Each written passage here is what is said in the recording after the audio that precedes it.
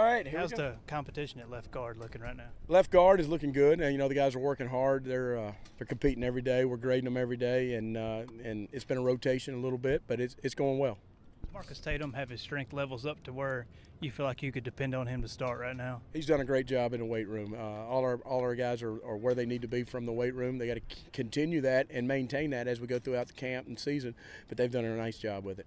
How's Tayshawn's snap accuracy at this point? It's going well. It's going well, especially for a guy that's never really done it a lot. He's doing a good job with that.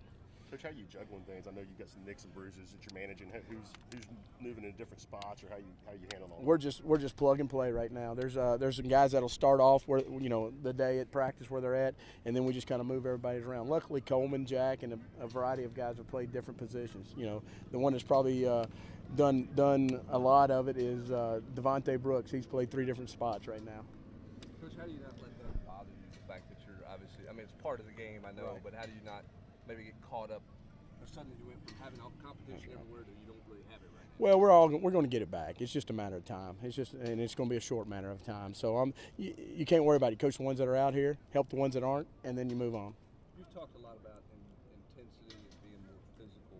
Where would you rate this group in terms of where they are, maybe where you want them to be, and how far they've come? Well, I think they're working hard and they're getting to where they need to be. It's just a total package of having the extra bodies, so you're not out here for 2 hours. I mean, a game's not going to be like practice. We all know that. And the way we practice is going to be even a higher tempo. So we just got to continue to keep pushing that mentality, and we'll see where it's at when we get to game time. In a perfect world injury, when would you like to have a 5 in place that you feel good about rolling with? I would say as we get ready to go into game week after the final scrimmage, we should know, give everybody a chance to compete all the way to the end, and then as we settle in, getting into game week on that Monday, we should know where we're at. Coach, do you kind of feel? I mean, that's sort of late, but you feel comfortable because you've got so many experienced guys that you can push the deadline out there. Well, no question, and you see how it is. I mean, things happen, especially up front. We got to do a great job of staying off the ground and making sure we don't get hurt anymore. But things happen, so we got to be able to work with each other, communicate with each other, and that's the biggest thing that goes on is the communication piece of it. Is Coleman Thomas getting any reps anywhere other than center? He's got a little bit here the last couple of days at tackle, but it's really just, because of our needs right there right now, and he'll be a center. Well, obviously, I know you want to settle on a starting 5, but once you get to the season, are you wanting to rotate guys within games if that's a sure. If the guys are, if they're all guys are competing, we can only throw 5 out there at the first, all right. But if they're competing and they're right there with each other, then we'll roll with it. If things are running, then we're going to be running with them. But no question, there'll be more than 5 that just play. But we'd like to get in there and get 5 together and have them start working in unison together. But competition creates that, and if everybody's close, then other guys will play. When you get everybody back, how deep do you think this offensive line is of guys that can play right now? I think we've got 7 to 9 guys that can play, and 7 or 9 that probably have. Now, so there's some other guys that haven't, but we've got to get them ready to go and get them in the position to do that. You were a quality control assistant here last year. What was your routine kind of like doing that last year, and what made you decide to take that role? Well, the routine was basically I was helping Coach DeBoer with the game planning, helping Don with the ins and outs of the offensive line behind the scenes, just doing any kind of game planning that we could do, kind of mentoring the guys off the field, not so much in football, just in everything that they got to go through to be a good football player at this level.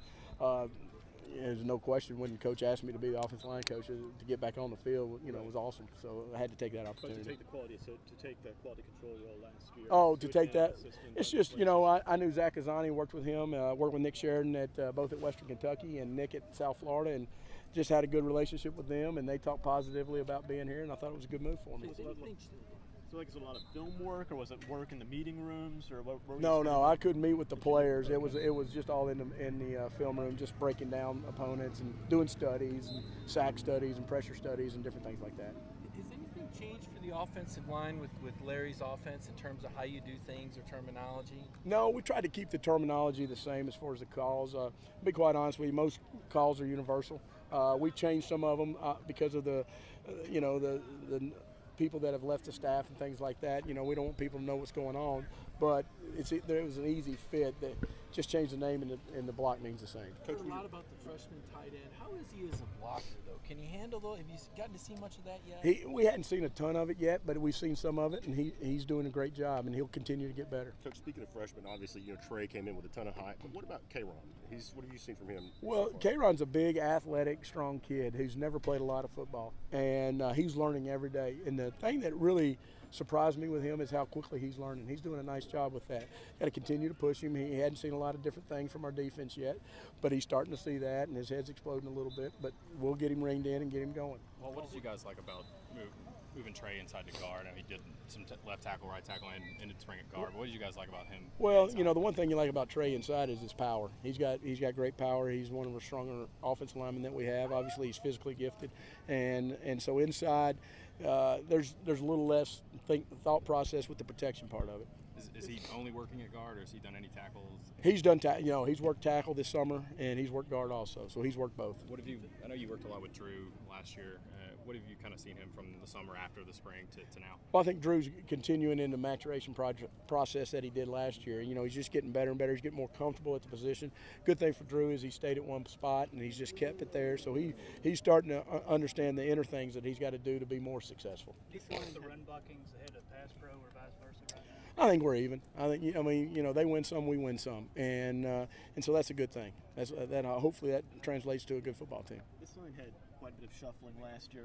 Had to deal with quite a bit of injuries. Do you feel y'all are particularly well equipped to deal with that kind of stuff when it happens? The mentality part of it is it's next man up. You just got to go. I mean, the defenses in the SEC don't care. They're unforgiving, and so you just got to go out there and you got to be ready to go and you got to be ready to play. How much better off is Brett Kendrick this year than where he finished last year? I know he had the ankle at the end of last year. He's doing better. He's understanding things more. He's doing a great job of leading in our room, and he's come back healthy. I know one more. The messages from you was to kind of build a bully, but where are you at in that transformation? It's an ongoing process, but I tell you what, I love the guys in our room. They're good men, and they're coming out and working every day, and I'm proud of them for that.